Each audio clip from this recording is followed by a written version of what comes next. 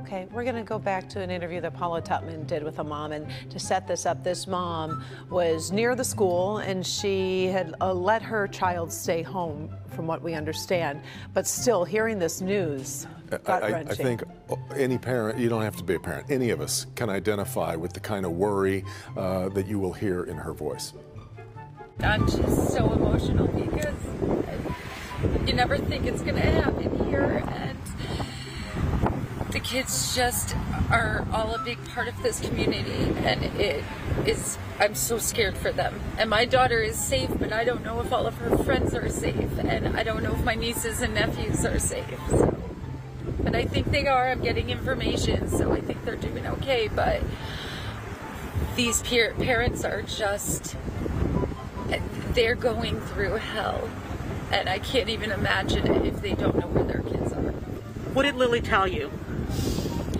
That there was some shots fired and that she was very scared for her friends. My daughter happened to be home today. My daughter happened to be home today, which I feel kind of bad because I said kind of suck it up, but I can't. I'm just so happy she was home. What brings you here then if your daughter's already home? You said nieces, nephews?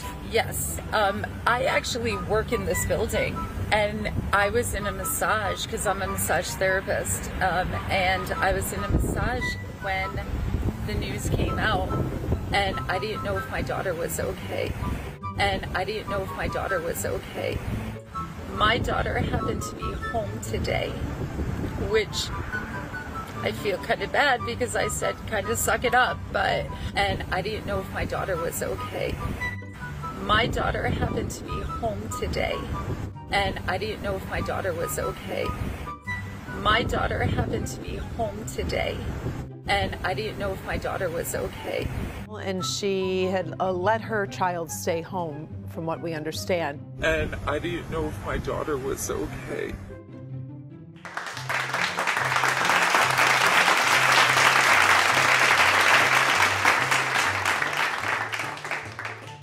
Wow, thank you, lady, for telling us that totally amazing and believable story. There was not a single hole in that story that I could find. God bless this lady, and God bless America.